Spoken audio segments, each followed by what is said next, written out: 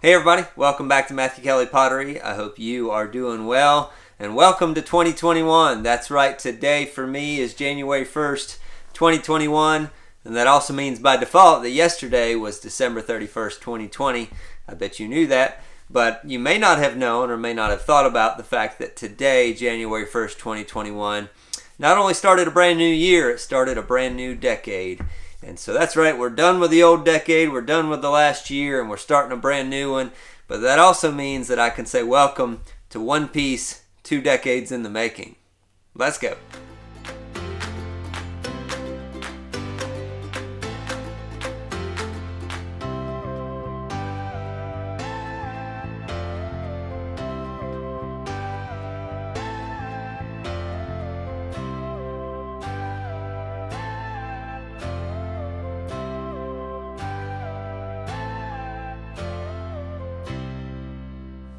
For those of you who have been here any length of time, you've probably seen me do this before, but I'm going to make a 2-part vase.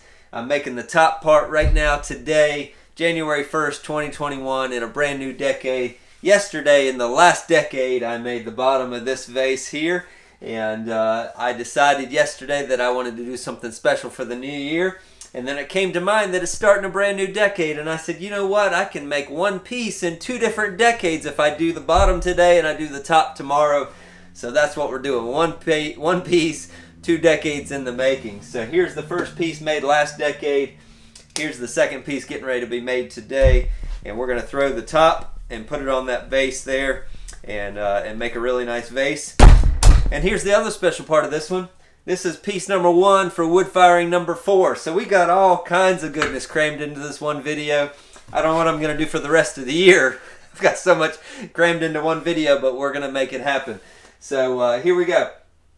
I've already measured the top of this with my calipers, so I can have those set, so I know how wide to make this, so that it's gonna when I make the piece that I'm gonna put on top here. If you haven't been here for a while, I'll tell you that I'm making the top of this with a U shape, and that shape is actually going to go down over the top on the outside of this rim and on the inside of the rim. So it's kind of going to curve down over, and I'm going to attach it on the inside and the outside of the rim of that pot there.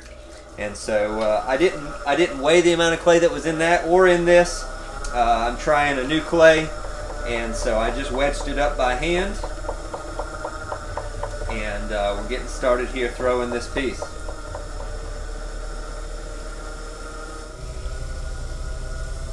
And because we're making a top to this piece here, I'm actually going to open this up all the way down to the bat or the wheel head. And then open it up. It's just going to be a cylinder without a bottom. And I'm actually throwing this upside down, or the piece that I'm throwing will be flipped over and turned over on top of that. I'm not actually upside down. Although that's an idea. Maybe we'll throw some pots upside down this year. And I'm not going to worry about pulling this to the most, to get all the clay out of it I can. I'm just going to pull it up a little bit, get some of the thickness pulled out of it, and then leave the top thick here so that I can separate that to go over the rim.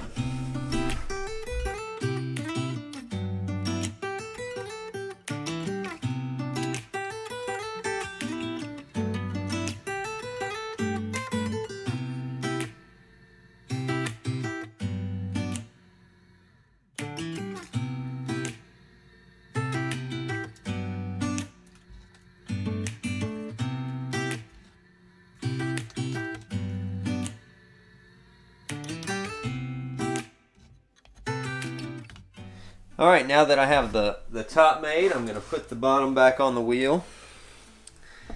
And it should still be centered because I left it on the bat that I threw it on. I did leave it, it wasn't perfectly centered on the top when I finished it yesterday. But put it back on here. I'm going to wet this just ever so slightly on the top. But I left it uncovered last night with the heat off here in my workshop so that it could dry but not dry too much. So the top dried pretty well. It's fairly stiff, and the bottom's still a little bit soft, but it's stiff enough that it can hold itself and hold a little bit of extra weight on top. So I wet that. Now I'm going to take this and I'm just going to wet that a little bit more. take this, flip it over on top, and set it down on there. Now I'm going to spin it and just kind of hold my hand to see if it's running evenly. It's not, so I'm going to just adjust that just a little bit. That's why I like a little bit of water on there, so that if I need to adjust it, it will scooch just a little bit. Alright, there we go. Now I'm going to clean off the bat there so that I can then grab a wire. And I'm going to cut this loose using my chest as what I'm pulling against when I pull that wire. There we go. And now I should be able to start off by smoothing up this top part here, which was the bottom, so that as I'm throwing the rest of it, my arm doesn't catch on the dry roughness that's there.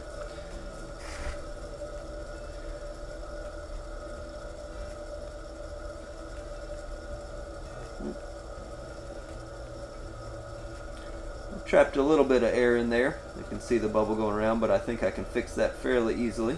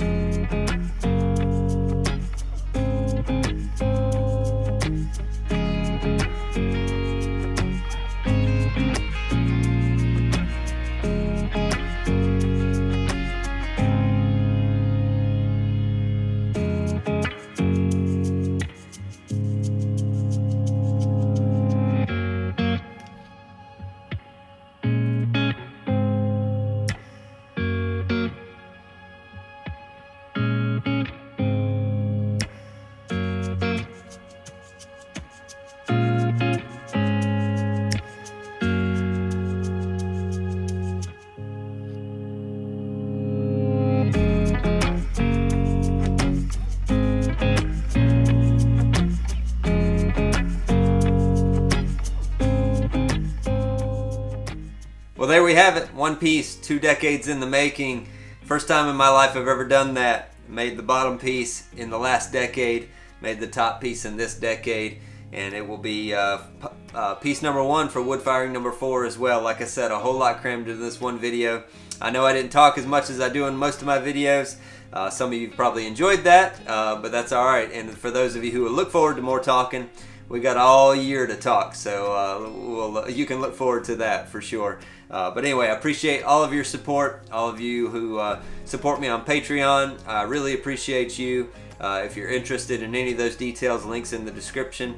And for those of you who just enjoy watching, commenting, and giving me rave reviews and thumbs up on all the videos, I appreciate you and appreciate your support. And any input on what you would like to see in 2021 is awesome. I got plenty of things in mind, but if any of you have anything you would like to see, definitely let me know and I'll see if we can fit it in. So anyway, like I said, thank you all for your support. I really appreciate you. I hope you had a Merry Christmas and a Happy New Year, and we'll see you in the next video. All right, 2021, baby. Let's go.